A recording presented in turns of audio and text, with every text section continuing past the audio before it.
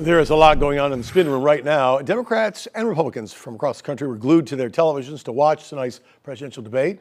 Again, expected to be one of the most watched of all time.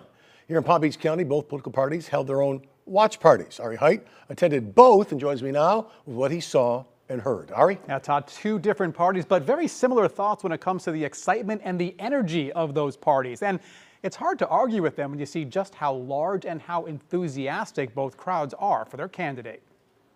Democrats in West Palm Beach. Florida's definitely in play. Republicans in Palm Beach Gardens. It's a no-brainer. Now we're a red state. Two political parties having watch parties for the presidential debate. And both parties had huge crowds, more than 100 people at each site. Both wanting to show their enthusiasm for their party, for their candidate, for this election is unmatched. And here in Palm Beach County, as always, it's off the chain. I would say the involvement is 300%. There's a lot of new Republicans that are moving in. Our club's grown exponentially in the last 2 to 4 years. The watch party for the Republicans, hosted by the Palm Beach Young Republicans. In West Palm Beach, an animal rights group called Pause for Kamala is working with the Kamala for President group to host their party. And they all say it's simply better to watch the debate with your friends than on your couch. We want to be part of a community, right? I mean, we are the Palm Beach Young Republicans, and on top of that, we have a ton of candidates here, so you get to meet them in person. And the people inside are having a great time, and that's what we want. You know, we're about joy.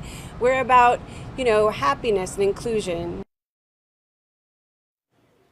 And as you might imagine, both political parties are looking at their own enthusiasm as a good sign for their candidates come the election in November. Reporting live, Ari Height, WPBF 25 News. Ari, thank you. As you heard earlier, Election Day is November 5th. It's 8 weeks away. WPBF 25 News is your election headquarters. Go to our website, WPBF.com, or use our free news app. Just look under the Commitment 2024 section anytime for updates on both local and national races.